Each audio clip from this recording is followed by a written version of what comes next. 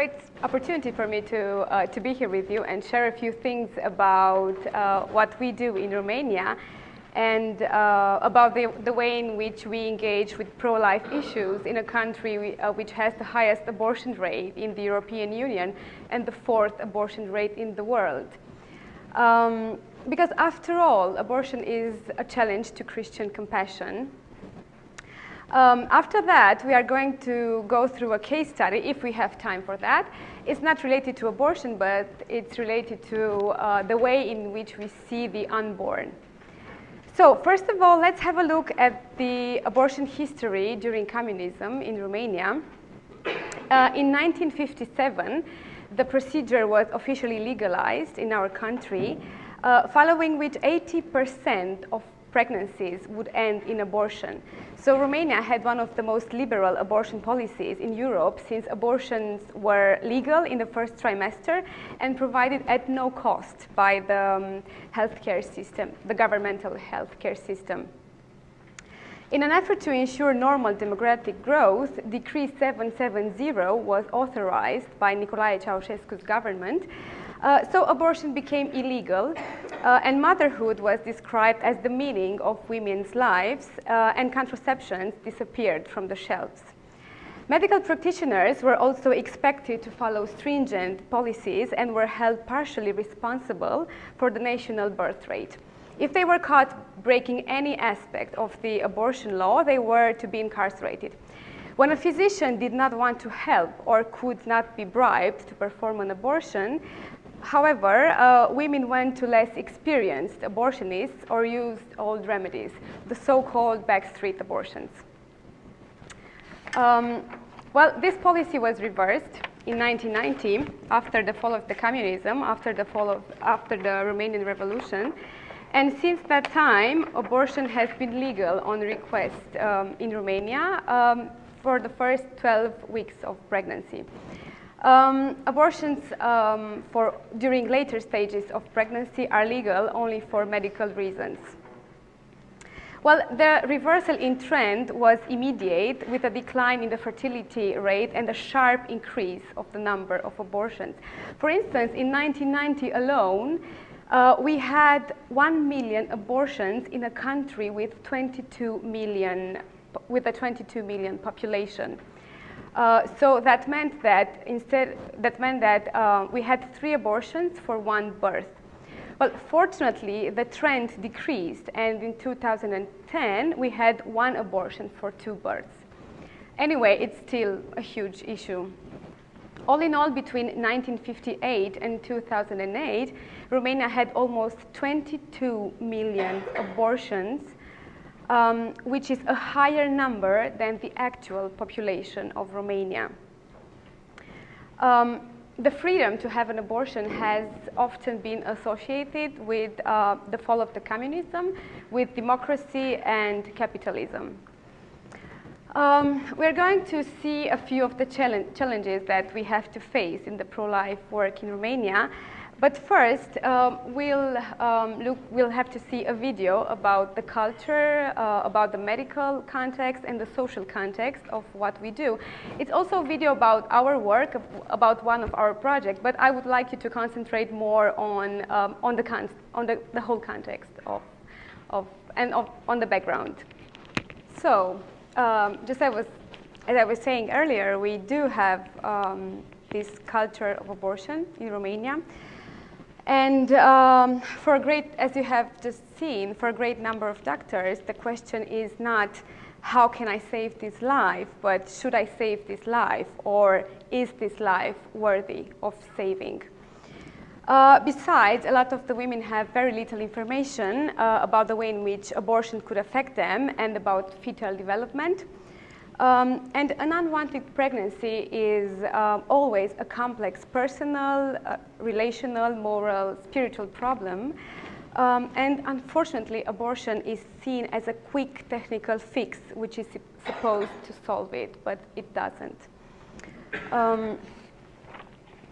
Maybe you have heard of 4 months, 3 weeks, and 2 days. It's a 2007 Romanian film, which is very interesting. I would recommend it. It won the Palme d'Or at the 2007 Cannes Film Festival. And the film is set in the communist Romania in the final years of Nicolae Ceausescu's regime. And it tells the story of two students, roommates in the university dormitory who arrange an illegal abortion. So the film follows the story of Otilia and Gabriela, two university friends in an unnamed Romanian town. At the end of the movie, Gabriela has an abortion and Otilia wraps the baby and drops it in a trash outside the building. Otilia then goes back to the hotel and finds Gabriela sitting at the restaurant. She sits and tells Gabriela that they are never going to talk about this episode ever again. This is actually usually the attitude that the Romanian society has towards abortion, the so-called silent conspiracy. Abortion actually is a subject that is extremely rarely debated in the public square. And there is a profound sadness at the sense of silent despair and grief carried by so many women in our society. It is as though abortion is a deep scar penetrating through our society. The statistics demonstrate just how many people in our community are touched by it, although for most of them the pain is never revealed, not even to their closest friends and confidants. We could say that this attitude of silent conspiracy is also available for the church in Romania. I'm not sure if my Romanian colleagues agree with that. It would be interesting to know. But I think that abortion is a very sensitive issue, and often because of their personal history, Christians keep it quiet. People in the church, of course, do not feel comfortable with revealing a history that doesn't honor them. This is why a lot of them would never do anything in order to promote a pro-life message, because it might bring painful memories. A lot of the people, as I said before, have been affected by abortion in one way or the other, which is why it is very difficult to bring the subject into the spotlight. Actually, I could say that there has been a vast silence on this issue in our churches. Christians are quick to say that they are pro-life and that they believe in the sanctity of human life from conception to natural death, but most do little practically to incarnate that belief and help change our culture from a culture of death to a culture of life. So who takes responsibility for all of this? During the last quarter of the 20th century, Christian thinker Francis Schaeffer and pediatric surgeon C. Everett Koop embarked on a project to equip the church on the crucial issue of abortion and warn of the looming threats against human life and human dignity. This is what Schaeffer said in one of his talks. "We have forgotten our heritage. A lot of the evangelical complex like to talk about the old revivals, and they tell us we ought to have another revival. We need another revival. You and I need a revival. We need another revival in our hearts. Wherever you have found a great revival, it's always had three parts. First, it has called for the individual to accept Christ as Savior. Then it has called upon the Christians to bow their hearts to God and really let the Holy Spirit have His place in fullness in their life. But there has always been in every revival a third element.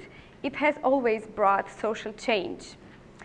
So what if we had Christian leaders who will break the silence on this issue? What if we had Christian lawyers challenging a change?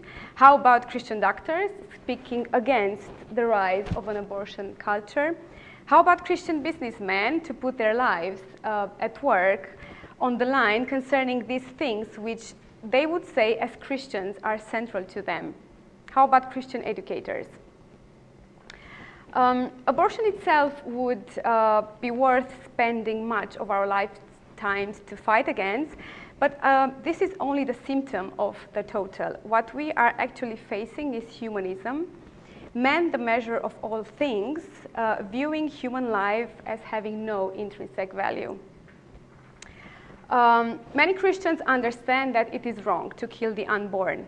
Many others are unsure about the moral status of a human embryo in frozen storage, whether it is worthy of the same respect as a baby or not. Images of aborted babies may raise awareness on the issue because of the natural repulsion that they evoke. But unfortunately, not all bioethical issues can rely on the power of such images, and maybe abortion may have been the first all of the bioethics issues. Later on, if we have the time to discuss the case study, we will see another bioethical issue. I'm sure that you know better than I do that in common jurisprudence, when you have a duty to prevent the commission of a crime but fail to make the effort, you are complicit in its commission. You are what's known as an accomplice. Christ's brother, James, put it in this way: the one who knows the right thing to do and does not do it, to him it is sin. And we know the right thing to do about the issue of abortion. Thank you.